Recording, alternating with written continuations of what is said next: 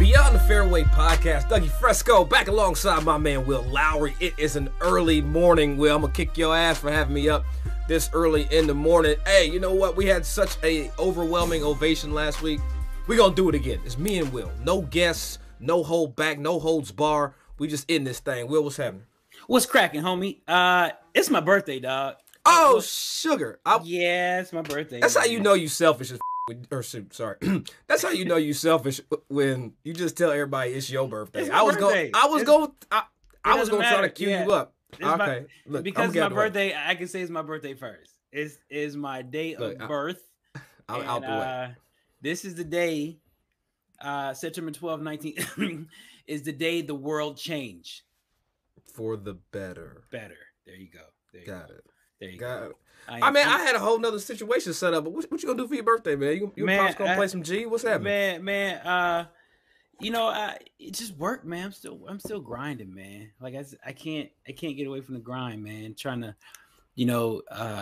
make this game of golf, all inclusive. So I'm just on my grind to try to make this thing work, dog. I feel like if you didn't do a lot of stuff on camera, I would consider you like Tommy from Martin.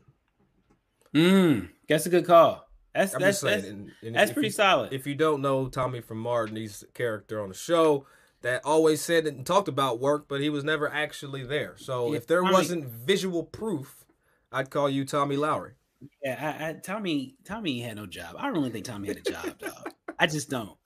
But he was always fly, though. He was always fly, and he always had Pam wrapped around his finger. So I feel like Tommy was a golfer.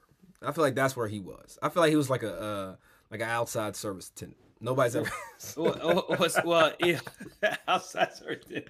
Well, rest in peace, Tommy Ford is the guy named. But speaking of like outside, being on the outside, that last episode, it was, I don't want to say bittersweet because I got a lot of sweet, like from the assessment of junior golf, my opinion of junior golf from a strictly objective opinion of junior golf, from being around the APGAs and junior hurricane tours and all the alphabet soups of golf that you like to say, and got a lot of feedback from I guess governing bodies in the junior golf space, maybe. Like, that was a good episode. They really appreciate us speaking our mind to, some of the issues that are going on in the golf space, and it was solid. Like it was solid. I feel like Stephen A. Smith a little bit. Like damn, I'm getting a little too much heat from this. I think I thought that's how you were going to start this piece right there. It was just talk about the heat that we received. Now, I will say this. I got a lot of phone calls about that. Look. We've had Steph Curry on this show, Sean Foley. We've had Super Bowl champions, MVPs on this show. And the episode that seems to have touched somebody's nerve, was an episode where we talk about junior golf. Look, let me say this. Those are our thoughts and ideas. I'm 30 and change years into doing this golf thing. All right, so if I say something, it's bars and valid. Like, so number one, I don't need anybody coming at me as if I'm new or have never done this. Look, people, shut up. All right, I live this every day. So if you took offense to what I said or what Will said, that's on you. Nobody's name was mentioned. No fingers were pointed at. Stop calling my phone. That's all I'm saying. Stop calling my phone. Hey, what was some of the feedback that you got? Like, I mean, how bad, how hot did it get? I had this one lady say, Will Lowery's gonna get his. Right. You pissing moms off, Will. That's how. Right. And why? I don't know. With no names mentioned, why? First of all, I appreciate the fact that people finally listen to Beyond the Fairway. Yeah, it's such a bittersweet, dog. I feel be like, honest. Start there. I feel like Chris Jenner a little bit. Like, I am happy that people listen, but I'm also like, I'm cognitive of the response as well. But I'm not trying to say I'm searching for the. That's an interesting way to. It is. It's like when I call Anthony Anderson Beyonce. I get it because he had crossed over. It's the same kind of. Yes, I got you. Absolutely. No, but I really believe like it's really interesting. People, how many calls does Stephen A. Smith? Not comparing us to Stephen A. and no way. No, not even a little bit. But the people that know Stephen A., if he says something and pisses him off, like does he really like give feedback? Because I can tell you what he's gonna say if you call him. I'm nicer than that. I'm not gonna cuss nobody out. But I will say this: don't call my phone if you got my number because you felt some type of way about what was said on this show. You know who you are. True. But think about it though. Again, it's an objective opinion of, like you said, of assessment that we have noticed over the years. It's just that simple. And think about first episode. And think it's true. It could be a lot of people's first episode. Like, I'm shocked that somebody heard us.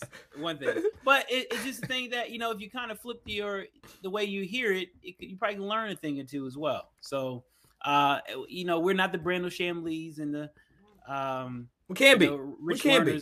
It's not our job to break down and analyze. That is true. But if you need us to, Golf Channel. Yeah, we got that too. What's up, Golf? What's up, Golf Today plus? Can we get it? That's the thing, Will. How come Golf Channel hasn't asked us to host? I know people got jobs. It's Damon's job to do like Golf Today. But he would Damon got sometimes. But he got to take a break sometimes. Yes. He needed a vacation. That's the whole point. Why can't we just, you know what I'm saying? And that's the thing I'm trying to beyond a fair way to go. Beyond a fair way to go plus.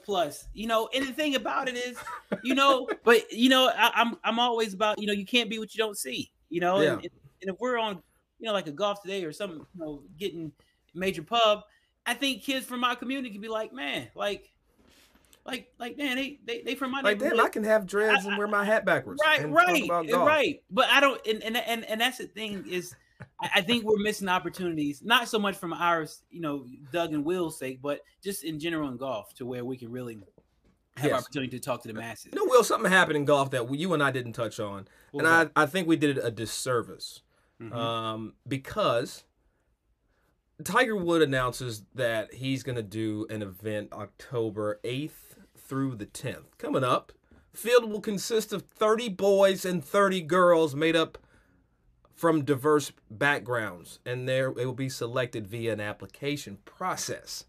Sounds kind of familiar to some other kind of situation that we've seen by some basketball guy in the junior golf space. I'm not saying all that, Dougie. I'll say it. I'm not afraid to say it. It's literally the foundation of the underrated tour. Will, thoughts on Tiger Woods Junior Golf Diversity? Can I call it a Junior Golf Diversity? No, it's just a junior golf event. How about that? Junior golf. Doug, that's a great question. I'm just saying.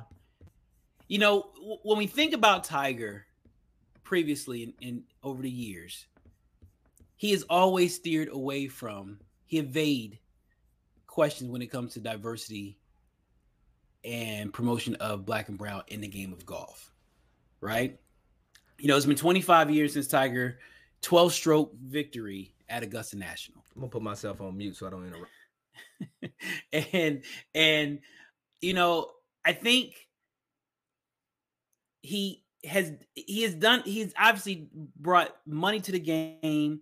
He has, opened up a lot of avenues and doors to the game, but he hasn't done his. I don't think he's done a great deal of increasing the competitive space of golf, which I think is so important. Now, granted, yes, his foundation, does provide instructions and grants, which is so good, but I that's the introductory level. But when it comes to the black and brown, having the opportunity to increase that participation, I think he just hasn't done. He hasn't done what I think he should have done in that space. Could have done. Could have done. And what makes it even harder to kind of comprehend, Tiger's from, a municipal. He's from the public course, par 3 course in Long Beach.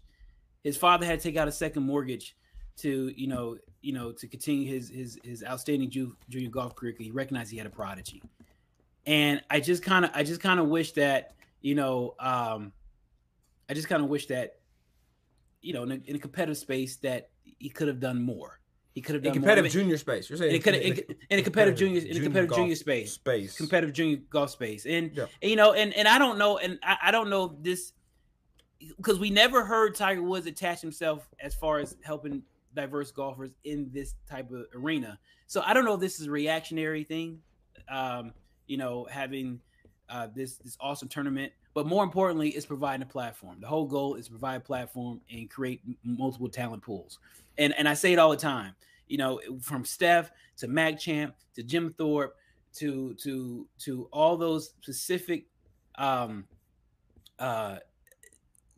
goals to increase diversity in the game of golf in a competitive space. If you're getting big prominent stars that are somewhat trying to replicate what is already going on, it's a win. It's a win.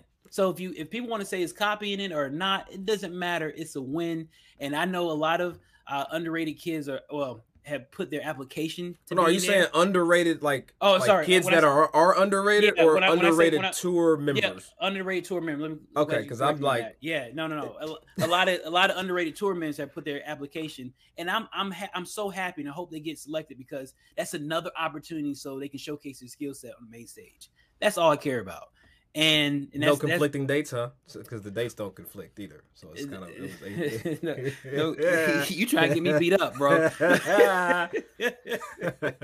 But I just think that we're in a space, and it has to happen. According to the NCAA, less than 6% of Black and brown kids are playing at the NCAA golf level in golf. I just think we're moving. That's all I can say. We're moving. And I know you're not you're a huge fan of Tiger, but you're not the biggest fan of Tiger when it comes to that diversity. So I'm really interested to hear your take on this. Don't be too tough, dog, because we can't take no. Look. I think Billy Horschel has done more for black golf than Tiger Woods from a professional standpoint. We heard that statement. It's nothing new. We can rewind it and play it back. I've said it before. Am I proud? Yes, I'm happy that Tiger Woods and the Tiger Woods Foundation and TGR events has decided to do something for junior golf. And it's dope. Their kids are going to go to Pebble Beach, a place that I've never been. I'm looking forward to it one day to get to Pebble Beach and be a part of all that history and majesty. But look, I'm going to sit back and watch, and then I'll be critical of how the event goes, because like you will, I just want kids that have the ability to play at a high level get a place to play. That's what it's about. And Tiger Woods, if you want to put your name on it and be like Steph Curry, I love it. I appreciate it. And hopefully some underrated tour members will be selected, and Steph and Tiger will have necessary conversations like we talked about last episode, where people can come together, do better, and grow golf. Not like the live way, actually grow the game, go into communities, etc. Over the weekend at the Ascension Charity Classic, APGA legend. If there is a Hall of Fame for the APGA Tour, which there probably will be. No, there is an APGA Tour Hall of Fame. Tim O'Neill got a chance to play with the old men.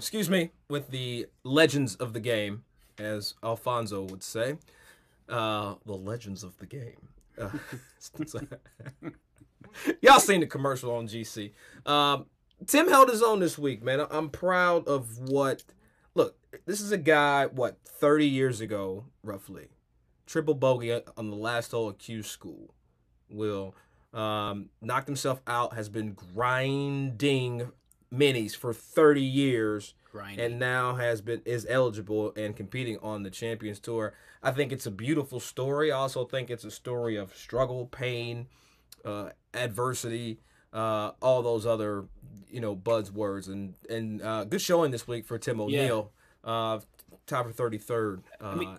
Go ahead. But you think about 24, 25 years since that final stage at PGA West.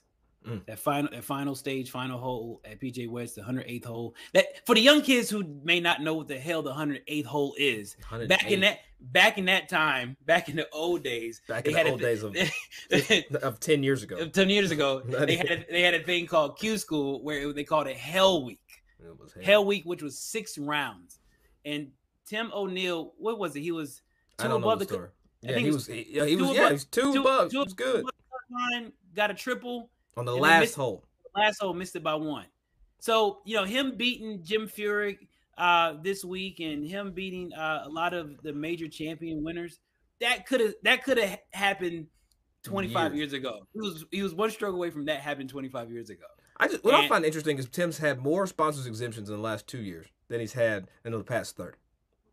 Yeah, I mean, but because Tim is our friend, we also can expound upon that. I mean, he had 8 starts in the PGA Tour and has not made a cut in 1. That's so okay. You want to take that route?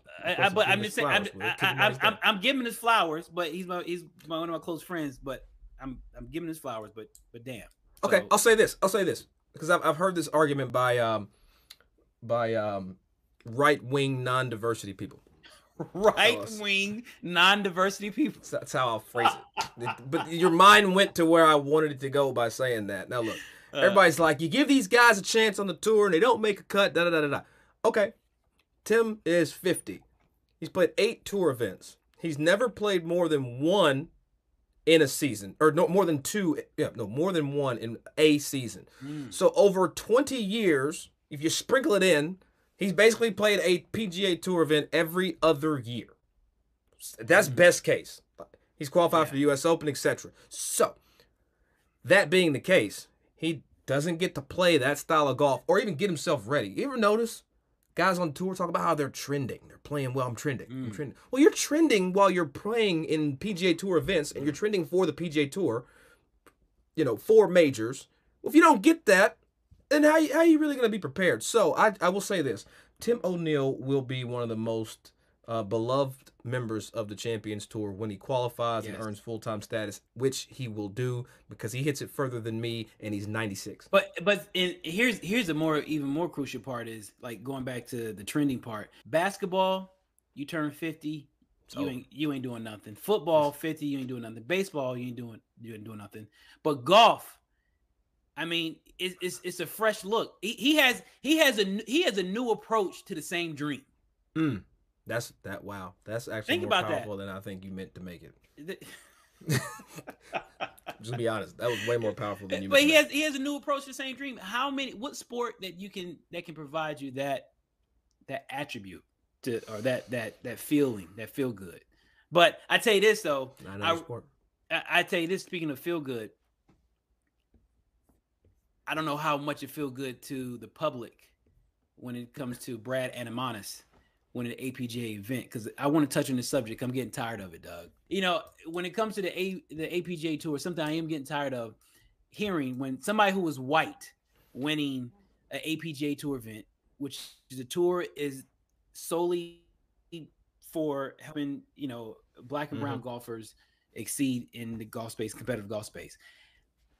Do you get tired, Doug, of hearing like, man, what is the white guy winning an APGA Tour event? Why is he playing in it? I'm actually getting tired of hearing this, Doug. I'm getting upset. I'm trying to get these phone calls. So on top of the phone calls I was getting because people like or dislike what I said last episode, I was also getting, hey man, another white guy won an APGA Tour event, man. How you feel, Will? Like, I'm glad he won. I'm glad he won. I'm glad he won. It's an interesting topic. I was on the broadcast team for the Farmers Insurance Invitational where Patrick Newcomb won, and I was hyped. Pat from Kentucky, that's my man. Like, I was super excited. He got a lot of ridicule from that, Doug. Oh, he got crushed. He got crushed in the media. Crushed. I mean, when I say media, it's small scale media for us. But yes, he got crushed on the county newspapers. But no, I was proud, and I think there's multiple ways you can look at this, and I understand people that don't know saying like it's a black tour and the white dude wins, blah blah. I get that, it makes sense, but it's not a black tour, it's not a white tour, it's a golf tour. It's a tour designed to promote greater diversity in the game. Period. That's what it's. You can't be diverse and be exclusionary. Get all these white people out of here. Like, you what? Can't do it. Yeah. What are you talking about? So, Brad Adamonis played the PGA Tour. bounced off, played Corn Ferry, etc. We can get into it, but he's got a list. I actually think he won on the PGA Tour. I think he won the John Deere. When you are a white dude and you do play on an APGA Tour, that's also an admission of I'm with you guys in this struggle. I support what this stands for. And look, let me tell you something about Brad, because I used to live down in Florida and practice with Brad down in South Florida, Fort Lauderdale. Brad is like one of the coolest dudes, and he mentored me, on days where I was off work or I could go play. Brad Adamonis showed me shots. He showed me how to hit a freaking 80-yard shot with a 60 that hit and would chase up a hill on the green from 80 yards. And I was like, I didn't even know that was a shot you could have, Brad. Like right. I didn't even know this was the thing that you could do with a ball. Right. And so I'm excited to see Brad win. I'm excited for him to get into the Worldwide Technologies, formerly the Mayakoba on the PGA Tour, or it's at Mayakoba, but anyway. I can't keep up with the names changes, Yeah, it's name changes. It's Worldwide Technologies in Mexico. How about that? I hope the young kids have an opportunity to pick his brain. Absolutely. Because I'm not sure if the middle-aged guys on tour are picking Brad's brain like they should. Yeah. A lot of these guys are getting a little bit of money now, getting a little bread, and maybe their cup is a little too full. I don't know. But as long as Brad is playing that tour, I mean, he could be like Adamonis Haslam. Like, just pick his brain, because the guy knows a lot about the game of golf. I used to always call Brad. He never hesitated to give me any information.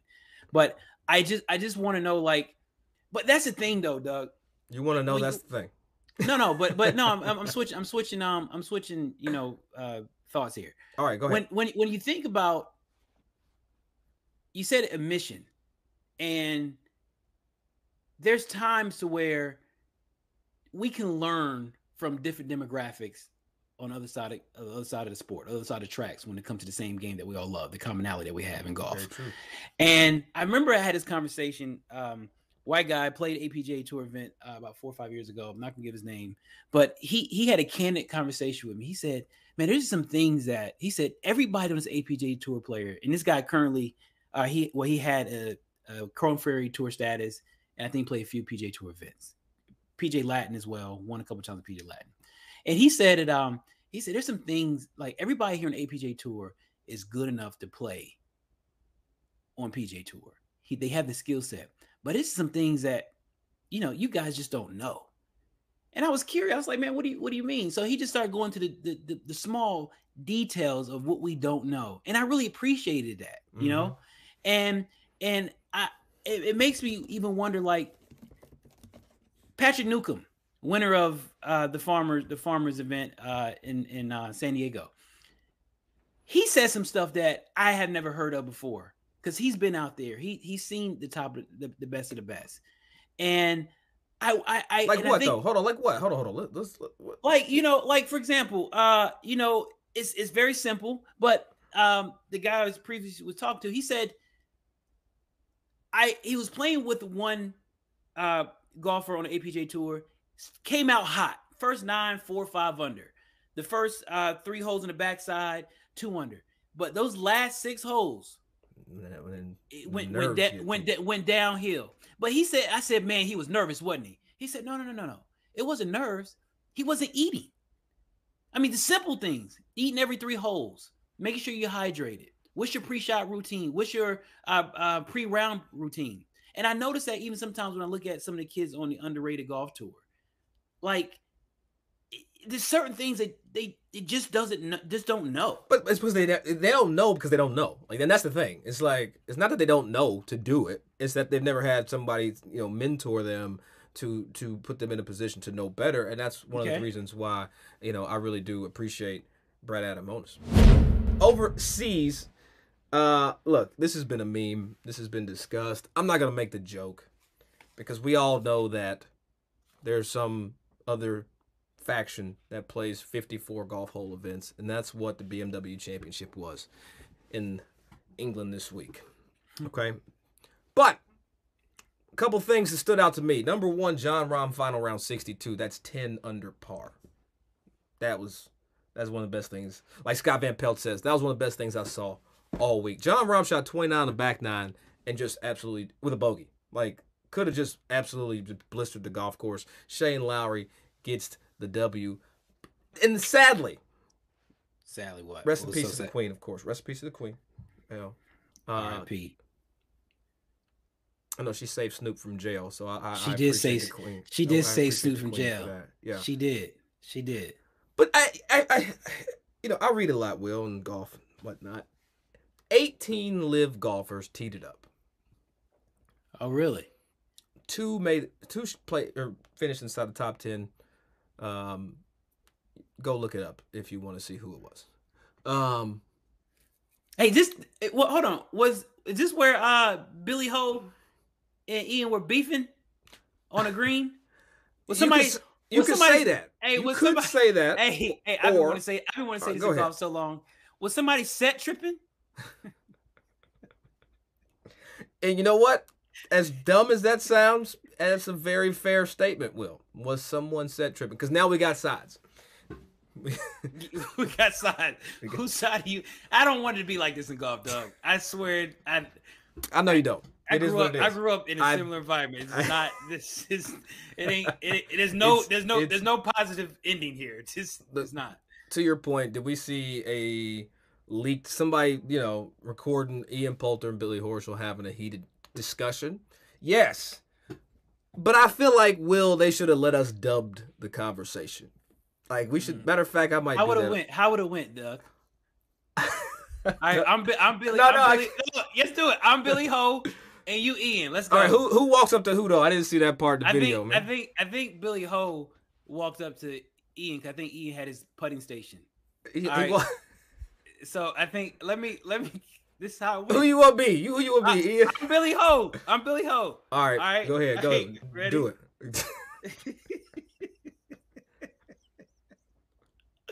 All right, ready? Let me get in character. Hold on. All right, we'll get in character. All right. Hey, Ian. What's up, mate?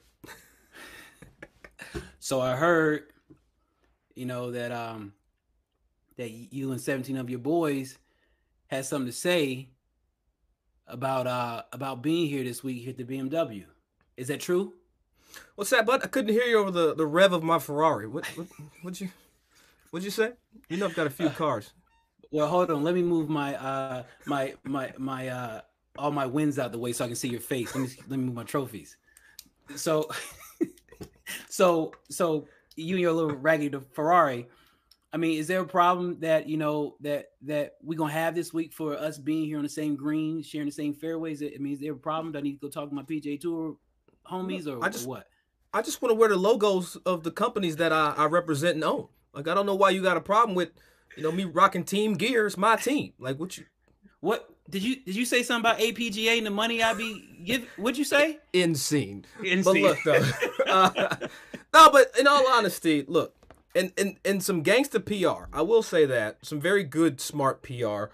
Ian and Billy have this viral video that goes out. People are, acting like they were having a beef. I don't know. It doesn't matter if they were or weren't. What happened was they actually did a joint post on Instagram where it was like, don't believe everything that you see and hear. Now, I thought that was a fantastic move, regardless of what the actual conversation was. I don't know what it was. Maybe we just ask Billy what I think they're beefing because I think they were beefing. I'm not saying beefing, but I think the discussion got a bit heated because when you look at Ian Poulter extend his hand, like, don't touch me though. If we arguing, don't touch me. Like, don't do not. Anytime you see somebody extend their hands like with the palms up, like, hey, that's a warning. That's a warning. Like, don't. You violate my civil rights. Get a little too in there. You get too close. But speaking of somebody who had just got not close at all to any player, who I can't think of his angle at all, anything in life, is Sergio Garcia. Sergio Garcia played in the BMW, the same tournament that we're speaking of, and he withdrew after the first round, shooting an opening round of 76. Didn't notify the authorities that he was withdrawing. Sergio threw the deuces and got the hell on, which is super disrespectful. So which one more disrespectful? That he left randomly, or where he went, or where he arrived? Either both moves are disrespectful, and let me tell you why. Because John Rahm's got a close friend, Alfredo Garcia Heredia. Okay, now what I find interesting is that was the first alternate in that event. Okay, so had Sergio withdrawn before his opening round, AHG would have got to play in that event.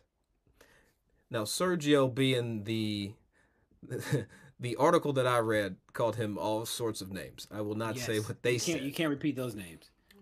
But I do find that to be, look, does he have, this is me being neutral, Will, does he have his reasoning? Yes, I'm sure he does. But is it one of the most disrespectful things you can do to an event? Absolutely. Unless you got COVID or like I did, that's different. But to tee it up in a tournament you haven't played, Will, in 22 years. Last time you were, he played twice. He's played twice in 22 years. But I want to say this: disrespectful as hell. When you think about all the Sergio Garcia antics over the years, is he as Hold on, let's talk about some of the antics. Hold on. Go ahead. When you think about some of the antics over the years, is he as hated as Patrick Reed? I mean, you go back to people hate Sergio way more than Patrick Reed. But you gotta think about it. But you can't give Sergio a pass. You know, when you go back to, his ill-timed, poorly worded joke to Tiger back in the day. You brought that back up. Huh? Man, serving the U.S. Open dinner, he's gonna serve fried chicken to Tiger Woods. That was bogus. Fuzzy Zeller said the same thing. Let's just make sure we say that. Okay, well, he reiterated, make it even 20 times worse. That's what I'm saying. Okay, so then you got spitting in the cup. He did spit in the cup. Throwing the club at his caddy over at Royal Port Rush gave the fingers to crowds. Beth Page. So flick off the crowd. But my thing is like, can he recover, or does he care to recover? He doesn't care. He's cashed. He's braided out. He's cashed. So he doesn't care. I think they would call that in the hood. They would call that FU money. Look, that's a variable statement though, right? Because some people's value of FU money is up here, and Sergio's, at the end of the day, compared to some of the people that we know, not trying to flex, he doesn't have as much. He don't have F y'all money. There's FU money and F y'all money, and Sergio might have the FU. But here's the thing, Will. After just defecating on his reputation. Dang, great. Thank you. Weird word, but okay. It's not weird. It's actually perfectly fit. Guy flies 5,000 miles, goes to the Texas-Alabama game. What's his relation to that? I'm still lost. Wife went to Texas. Aha, the plot thickens. Aha. Okay, so, baby girl, we're going to leave London town because the queen died. It's crazy over here. Let's get the hell on. We got a king now. Let's go ahead and go to this game back in Texas. Well, yeah, they played in Texas. It's a good game, though. Very good game to see. Look, like I've said about Phil Mickelson, just sit down and go away, Sergio Garcia. Like, stop. Why make waves? Why even make waves? You got your bread. You got the girl, baby, Masters. You defect to live. Just aren't you why aren't you happy? I don't know, but I tell you this though, he won't pull none of that stuff on Liv's dime. I bet you ain't quitting. Oh yeah, not with that contract. They probably got one of them like cut your hand off contracts. Yeah, we ain't getting to that, Doug. I ain't going there. But it's a great segue because you talking about the Alabama game. Who else was at that Alabama? Was it Texas game? Who else was there? There was probably 100,000 more people. Well, that's very, very. Wasn't there another golfer there? Cole Hammer was there. Wasn't there another golfer there? Pearson Cootie was there as well. But Scottie Scheffler was there. There you go. You fell into it. That's what I was waiting on. And Will, let's talk about this because I think it was a good move. So here's the story. Scottie Scheffler receives his Player of the Year trophy from the PGA Tour on College game day. that's an interesting place for a trophy presentation. And I really appreciated the strategy from the golf bodies at ESPN, our family over at ESPN, and bringing golf. I know they do that consistently, right? It's not like a concerted thing. Scottie went to Texas, let's bring him here. I get it. But it's dope because a lot of viewers got to see that a Texas grad and Scottie Scheffler, who they may have never heard of, absolutely probably don't care about. They got to see the Hogan Trophy for the Player of the Year, this massive bronze statue, and I think that's some types of things that grow the game. So I appreciated that. I thought it was a dope move. Hell yeah, it's a dope move. I mean, having that crossover from football to golf. Now I that's a start. That's a start to coming up with some great ideas. I don't think that's it, because I'm sure the kid that was hammering in the background didn't really give a damn about Scottie's 25 starts and 18 top 25s. But he will say, I didn't know golf can make it to game day, which is pretty solid, if you can remember that. So I'm happy for that. I think it'd been nice if it was at the 50-yard line, maybe perhaps. But either way, it was a good move. And you can't get mad at anything when it comes to trying to come up with creative strategy to grow the game and bring the game to more people. Well, that's what it's about, Will. And bringing the game to more people, that's what we do here at Beyond the Fairway, presented by Genesis. It's Will Lowery's birthday, and I'm going to tell you something right now, just for the folks out there listening to this episode. You've been with us for just over 36 minutes. It's 7:22 my time here on the West Coast. And if Will wasn't my guy, I would not have got my ass up this morning this early to hop on the ones and twos with him. Will, happy birthday, man. All the blessings and love and well wishes you can give a MFer. They're going to bleep that. So I love you, dog. I appreciate you taking me on this ride. Happy birthday to you and yours. And, man, I'm up out of here. I got nothing left, so you can bring this home, birthday boy. Well, yeah, it's my birthday, man. I'm about to go ahead and leave you and continue this great work that I just fell in love with and growing the game. Got some projects that I'm doing today, and it's just about to make it happen. Hey, so funny, going back to Tim O'Neill. Hey, Tim O'Neill. This is how Will wraps the show. Hey, this is how Will wraps the show. It's so funny. Tim O'Neill, obviously, Champions Tour last week. He turned 50 years old. Tim O'Neill looked like he was 38 years old for 14, 15, 16 years.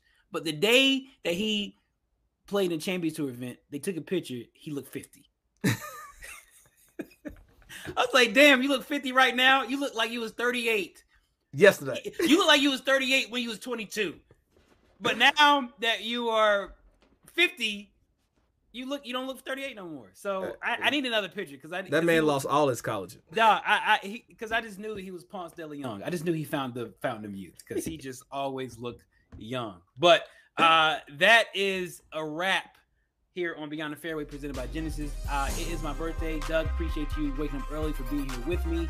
And do what we do, man. 2 episodes in a row without a guest.